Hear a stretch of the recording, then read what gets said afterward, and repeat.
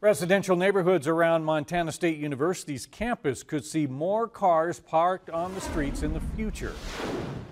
The city is talking about allowing anyone to park for up to 2 hours for free in MSU's residential areas. Right now, residents have to pay $25 for each vehicle that they have, but they would still have to pay this fee each year. But cars could park up to 2 hours for free Monday through Friday between the hours of 8 a.m. and 5 p.m. Jeff Musselman, who lives on 6th Street, doesn't like this plan. If they open this up, they're just basically going to flood this neighborhood with more vehicles, more traffic, more noise, more danger, just because of the nature of having more and more vehicles with all these kids. And I think it's great that MSU is growing. I think a robust university here does a lot for the community, but the fact that they are running out of parking isn't our problem.